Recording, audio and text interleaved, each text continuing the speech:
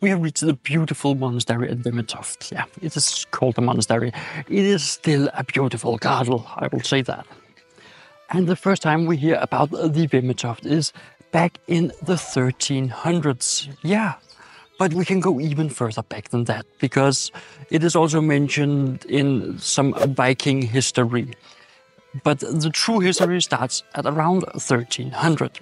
And until the year 1349, we don't know from which year, it was owned by Johannes Ottesen.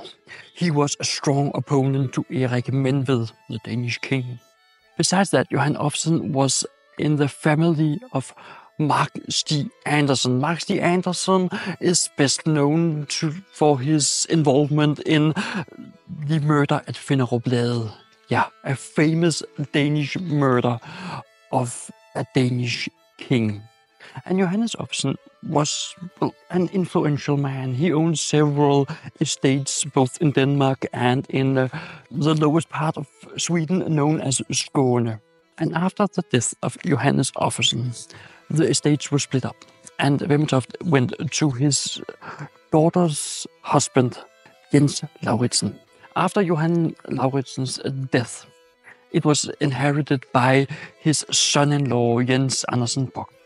It started 200 years of the Bock family being the owners of this estate, which is quite remarkable at the time. But Jens Andersen Bock were a big supporter of Valdemar Atterdag, another of the famous Danish kings, and later Margaret I. So it's a family-owned estate that has been at the center of power by this time for around 300 to 400 years. And then the turmoil starts. Throughout the years, the castle has went from owner to owner. It has been inherited, it has been bought, it has been forth and back. And I will go much more in depth with all of that over on my Substack. It is linked in the description. But know this, that this castle has been at the center of influence and at the center of power for many years. And we pick up the story again in the 1730s, where Sophia Hedvig, she took over the daily chores of the castle. She took over running the castle. And she actually managed to pay off the debt on the castle. It has ramped up a lot of debt, but she managed to pay it off. She was a religious woman, a righteous woman, a noble woman. And in the testament, she said that Vemmetoft should be a virgin monastery. It's a monastery for women. But not every woman could get in there. It was aristocratic women who had no family, who was not married, who didn't have kids. So, yeah, virgin monastery. And by the 13th of March, 1735, Christian VI approved the monastery. The daily dealings of the castle should be run by 2 curators appointed by the king, and the daily head of the monastery, a woman with tremendous power. Where this woman should lead the inner workings of the castle, the 2 curators should lead the outer. But how does that end up with a modern, company as it is today?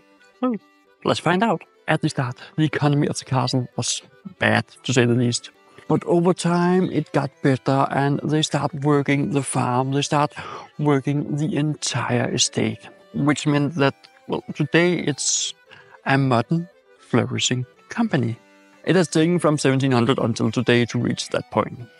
It has big forest concessions, it has big farms, and it even functions as a monastery, or more of a convent today, where it rent out apartments in the castle for women, men, even married couples. So not as much an aristocratic castle today as it is, an apartment building.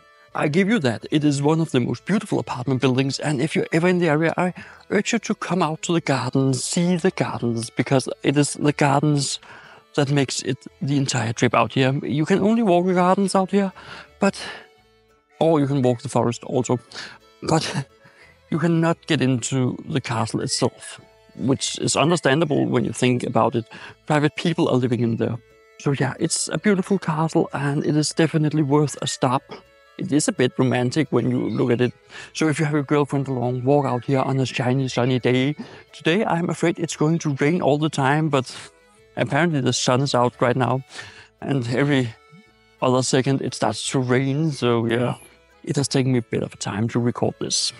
But it is a beautiful castle, and let's head on to the next castle, which we'll find right there.